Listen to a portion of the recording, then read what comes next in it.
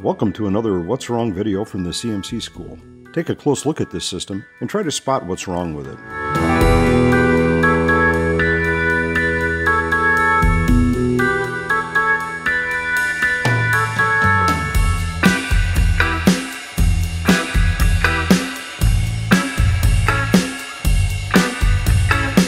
What's wrong with this picture is the resultant from the belay line, if it were to become loaded, is located outside of the footprint of the Triskelion tripod.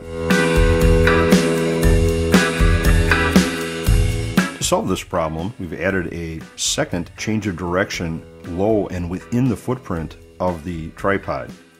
This would keep the resultant within the footprint of the tripod if the belay line was to be loaded. Keep in mind, this is simply one way to rig a belay line for a confined space rescue. Due to lack of anchors or inadequate anchors within that footprint, this may not be possible, and other methods may be more appropriate, such as a ground level belay.